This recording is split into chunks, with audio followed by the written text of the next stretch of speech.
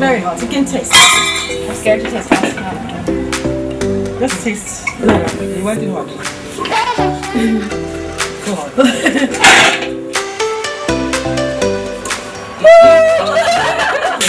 Welcome to Spicy Africa. You call it Culinary Journey, and I said Delicious Gambia. Hello and welcome to Tripping, where we celebrate people, culture and diversity in Africa and beyond. My name is Adachi, Uchendu, reaching you from the smiling coast of Africa. And to really experience the habits of this lovely people, we're here to have a real Gambian experience at Yaboe. And then this is where she stays, and we're going to have a wonderful, wonderful experience. Somebody here? Hi. So a little bit. I hope I'm not late. I am. You just missed the market beach. Okay. But you can change. Okay. Okay, I can choose. Yeah. Okay. Feel at home. All right. You can come and change inside. This is nice. Here is where you can learn about the real Gambian culture through its food from scratch, using traditional tools, the real Gambian way. So I can say we have a lot of calabashes here. Yes. Everything I'm using here is local. Everything is Gambian made. All right. Because as you know, I'm exercising sustainable tourism. Okay. And this is why, and even the rice you're going to eat today is local. And this, is it from your farm? This is, no. I bought this from the market, from Cham Njie market. And the reason why I use Cham Njie market is, these people, these ladies are so hardworking. Most of them have gardens. And they use this money to support their families. So that's why I go to Cham Njie market. One thing about Gambia that I know is that when we talk about responsible and sustainable tourism, I think they've done a great job, especially in West Africa. What do you think, Robbie? I agree. And I am in an association called ASEC, Association of Small Scale Enterprises in Tourism. Okay. And we have about 80 members, and all of us are doing sustainable tourism. Though we are small, but very important in the tourism industry, because we are the creators in the industry.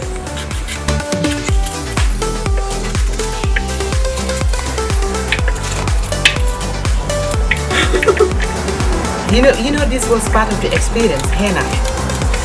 And henna is very natural. You know, some people use nail polish, but we do it the natural way. And that is very natural. It's a leaf kind of thing? Yeah, it's the leaf. We dry it up. If you dry it, then you use different kinds of designs. You can use different kind of designs. I think it should have been faster if we're using chopping board. But Ada, chopping board is not part of our culture. But I think it's made of wood. What do you think? Even though we don't know it. Okay. Yeah. And just this like is what we know. Knife. Yeah. We do everything with our fingers. Okay. Still our members, ASEC members, and that outside is metal.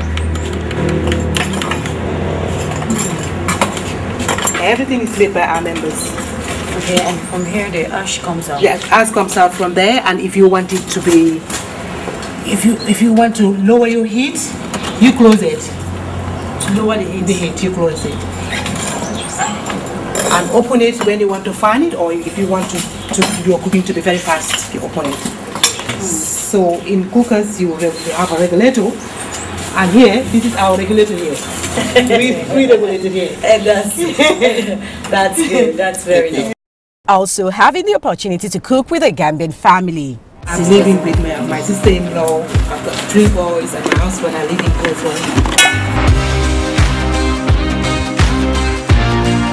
And visit local markets where locals buy their ingredients to purchase ingredients for your classes.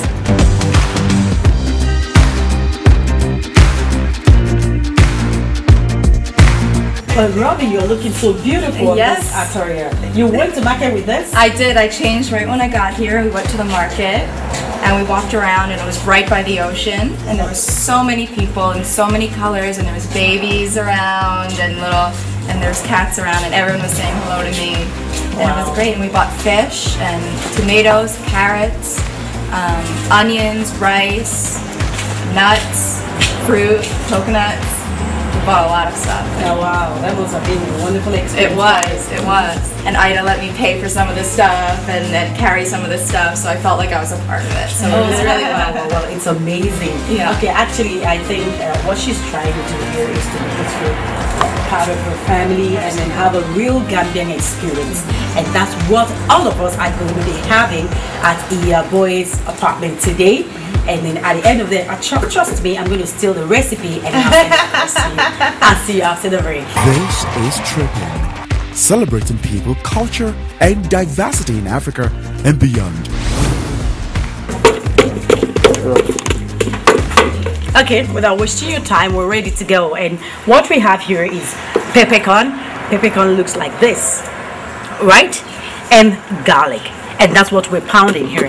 And then I just said is for the onion sauce that will be used for fish yassa. And that's what we're cooking, by the way. I didn't tell you we're cooking fish yassa. And so this is part of the thing we'll be using for the fish yassa. One thing is that in Africa we're used to pounding.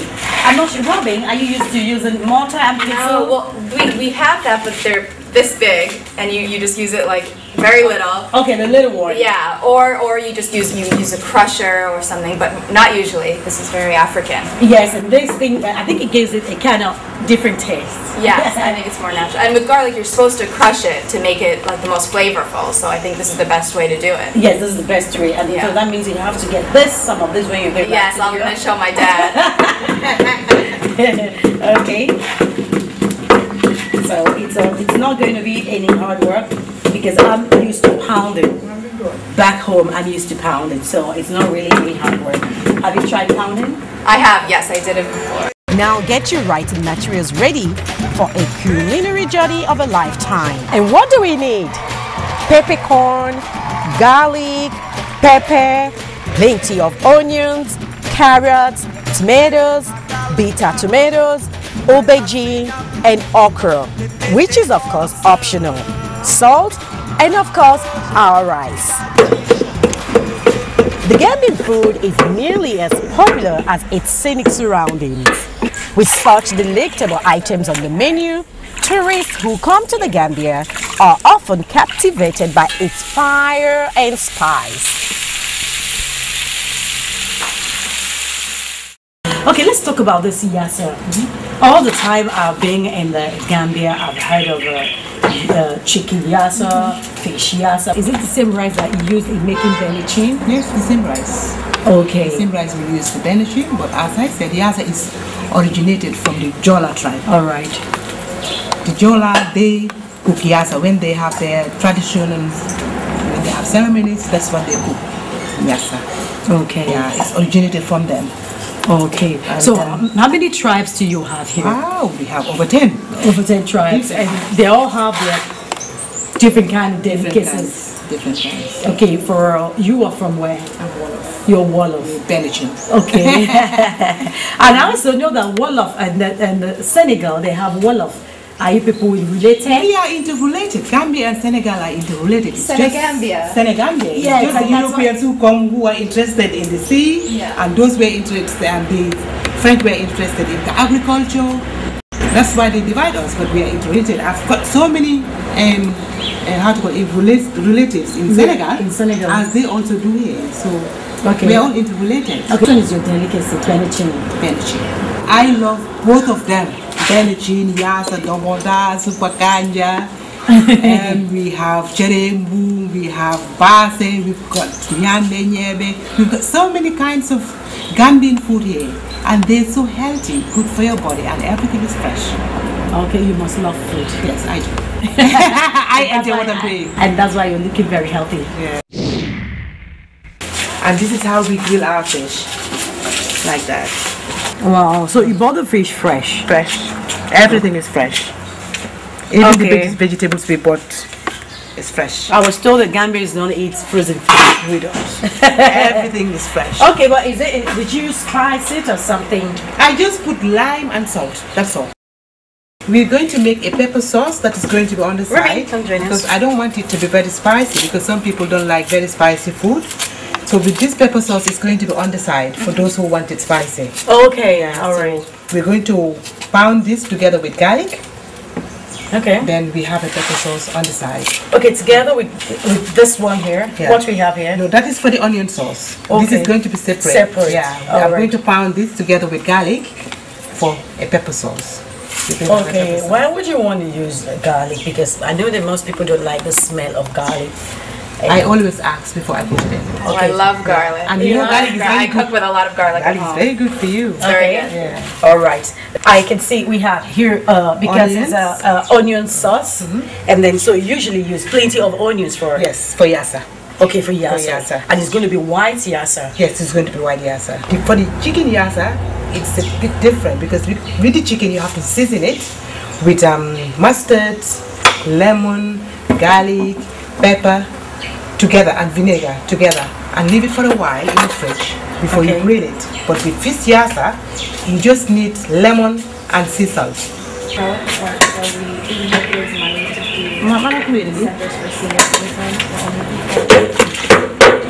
I'm now pounding the garlic and the pepper for the hot pepper sauce. As I said, some people don't like spicy food, so this is going to be on the side for those who want it hot. This pepper is so hot. This is bisap. It's sorrel leaves. You boil it, then smash it like this, add salt, and it's going to be on the side. It's a complement of the food.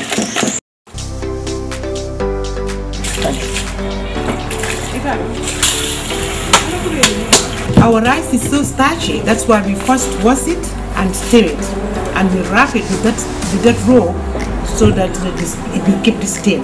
The steam won't come out. That's a whole lot of processing. Our cooking takes time. That's why when it tastes it, it's wow.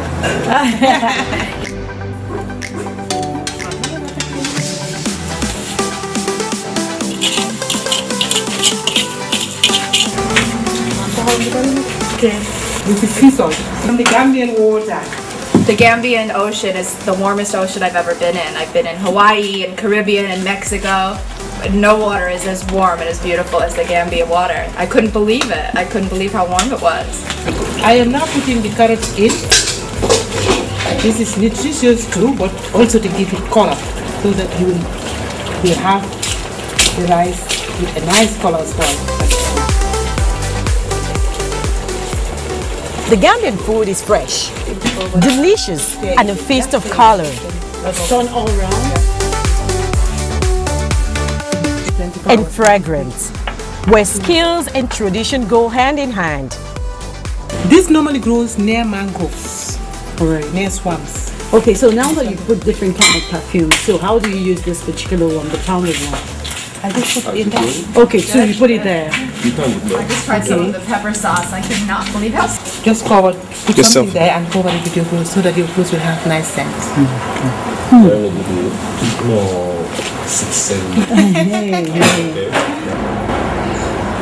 Okay, what kind of perfume do you normally use? We have different types of perfumes in the market. And all these local perfumes are local perfumes. Okay, most of them are made in Senegal. Okay, because I remember when we were in Senegal there, I smelled this. And somebody said it's incense. Yeah, true.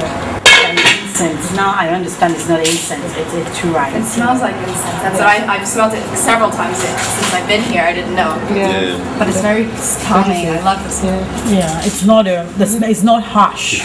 No, it's not harsh. No, it kind of calms you down. Even for this one, it's medicine. It's good for women. It washes you up, washes your stomach. Just wash it, and put it in water and drink it. I drink that. It takes time. Truly, culinary travel is one of the fastest growing industries in the world. If you doubt, look at the recent growth of food shows on television. More people than ever now care about the quality of the food they eat, not just at home, but when they travel as well. You know, this is mustard. And this mustard, Mustard seed. It's mustard seed. Mustard paste. Paste, but it's made of mustard seed. Yes. And this is made from Senegal. If you put the mustard, because this pepper is so hot, If you put the mustard in, it kills the hotness. Why? What do you want? So why are you killing the hotness? I want it to be hot. That's what I want. Ada, if you try this pepper, our pepper is so hot. The pepper we had in the Gambia is so hot. You can try it. Now you can make your own pepper sauce when you go back. Yes. It's just garlic, pepper, mustard, and a dash of oil. This is very hot. And a pinch of salt. Hotter than I think. It's very hot. You can taste it. I'm scared to taste hot. Let's taste. You want it hot? So hot.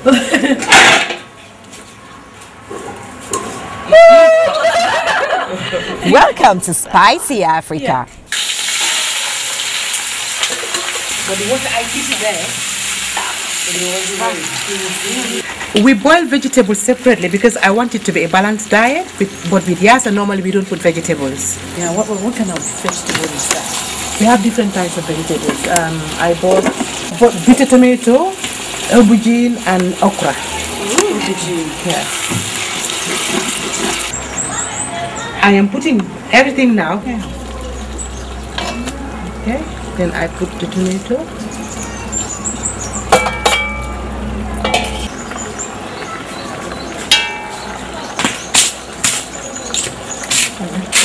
Now I'm covering this, leave it for 10 minutes. Then it's ready to serve. That setting is for those who cannot sit on the floor. For the senior ones. Yes, for the elderly. Yes. It's lovely. This place. The last time I came, you didn't have here. No, it's new. I'm now expanding. This experience is becoming very popular. All right. So that's why I'm expanding, so that I can have at least, because now I used to take only 10, but now I can take more than 10. Okay. And this place is so beautiful. It's really, really, really beautiful.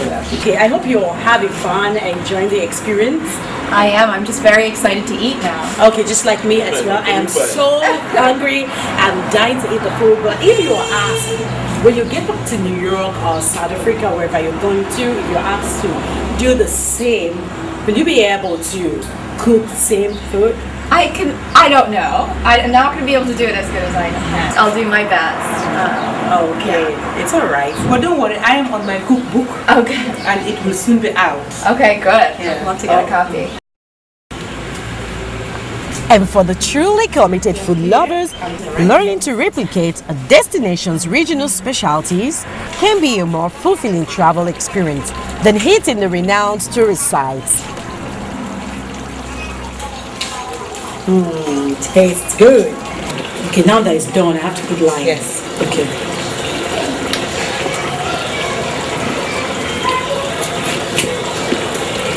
Because of the fish, right? Yeah. Okay, the rice is okay now. Yassa also is okay. Now we're going to dish out. And Yassa too, it's okay? I can't wait to eat. I am dishing the food now.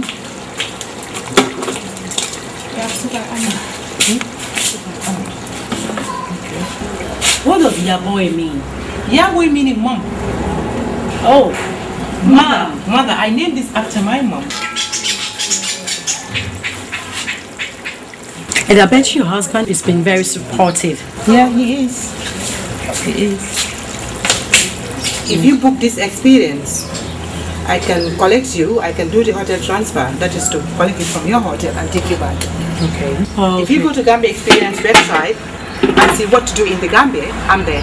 Okay, and this is aubergine. This is aubergine. Okay. These were the vegetables that were boiled. That's okra. And we used the stock for the onions. Okay. This is bitter tomato. Bitter tomato. Bitter tomato. It's bitter. The tomato is bitter. Yeah, it's bitter. Wow. But I think you have this in Nigeria. Up here is It's a complement of the food. This is the one we are building in the calabash. okay. See? It's a complement of the food. Right there. And I'll show you how to eat with hands. We eat with our hands. We don't eat with hands. Because I was almost asking you where are the spoons. So this is ready now. All right. Yes. Oh, Wow, the food is ready. Oh my gosh. Wow.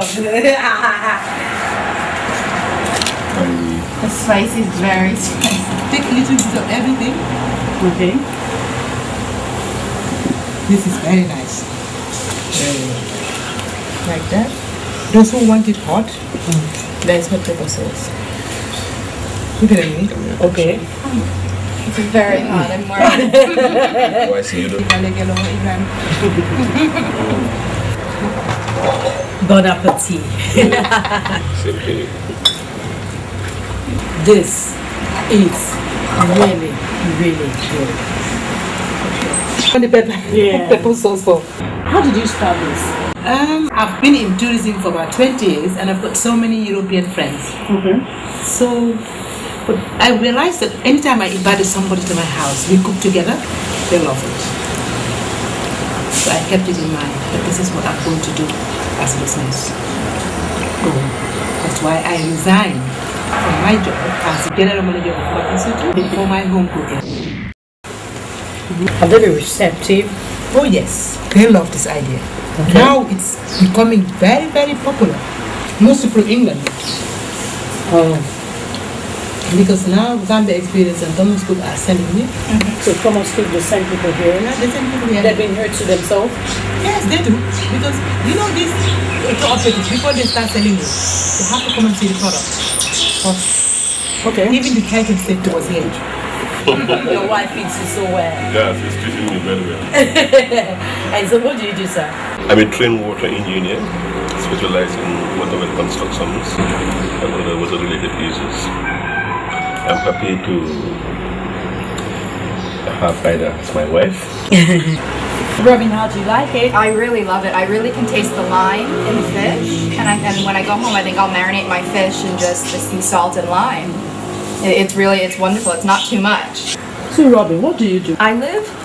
I have two homes. I live in New York, in America, and I live in Cape Town, South Africa. Okay. I finished my studying in Cape Town, and I do volunteer work there. And then when I'm in New York, I also work for nonprofits, as well as ATA. Okay, with all the experience you've had here in the Gambia, what are you taking back home? My favorite thing about the Gambia is how safe I feel, and how much I've been able to connect with the local people. And I think it's special, and I think it's important for people in America to know that Africa isn't just one thing. It's not just one place that you see on the news, and that's Africa. I tell them that people ask me where I'm going, I say Africa, and they go, oh, Africa. But Africa is also sitting around a big plate and talking to your friends and eating wonderful food and, and meeting beautiful people. So that's what Africa is, and I think it's important people know that. They don't know. A lot of people don't know. And you like to share your home with tourists from around the world? Exactly. People from different parts of the world coming to us. And I want to thank you both for allowing us into your home. I mean, it's very intimate for you to just welcome us into your home and share us your food, and we meet your children, and we see your home, and it's been a wonderful day. Enter your rooms and just be part of you. Yeah. It's really, really amazing. You must have been in contact with so many nationalities, right? I mean, have you been able to learn their way of life and culture? We exchange cultural values, especially when we're having lunch and after lunch. Because after lunch we're going to have tea, Gambian tea. On that we converse on exchanging cultural values. And I also learn from other people as well. They're learning from me and add some spices on it. That is giving you clothes to put on so that you'll have the feeling that you're in an African country. And cook Gambian food, eat it together, and exchange cultural values. This tea is called bonbon.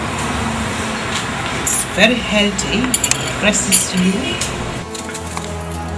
This is one of the most intriguing and exciting experiences. It's definitely a growing market as a subject of cultural tourism. We've really had a great African experience at Iyabwe. We drank tea. What's the name of the tea again? Bottom. And I have to learn a lot of local names.